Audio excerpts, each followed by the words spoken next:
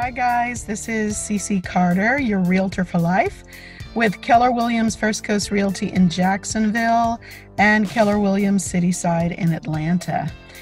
And I want to talk to you today about some big news. President Biden signed the COVID relief bill. So many of you will be getting a $1,400 check.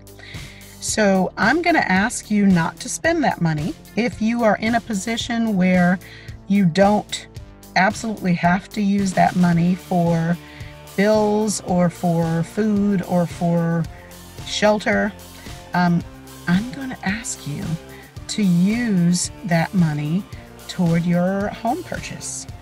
So especially like if you're a married couple or if you're a couple where each person is about to get a $1,400 direct deposit, that's $2,800. It's almost $3,000 that you can use toward your home purchase. And if you are using a down payment assistance program that covers your down payment and possibly your closing costs, all you need is $1,000 for your earnest money deposit, about $500 for your home inspection, and about $500 for your appraisal. That's about $2,000. $2,000 plus a down payment assistance program can get you into a house. Seriously. So that COVID relief bill can be your home purchase bill. That can be your home purchase. That can be your new house. So I don't want you to think of that money that's coming as I'm going to use this and buy something, because for those of you whose jobs were not affected by COVID, you're still able to work. Many of you working from home.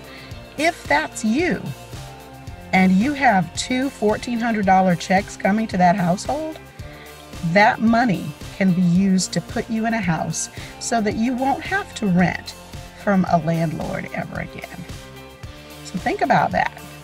Think about the fact that if you own a home, you're building wealth, not only for you, but also for your future generations. People who own a home in their lifetime build 50 times the wealth of someone who stays an apartment dweller their whole life. This is an opportunity for you to own a home. That's really important. It's not only important for you, it's important for your future children, your future generations. A good man leaves an inheritance for his children's children. This is an opportunity for you to get 50 times further ahead in life. So whether you voted for the president or not, look, the money spends the same, guys. Get the checks and use them toward your home purchase.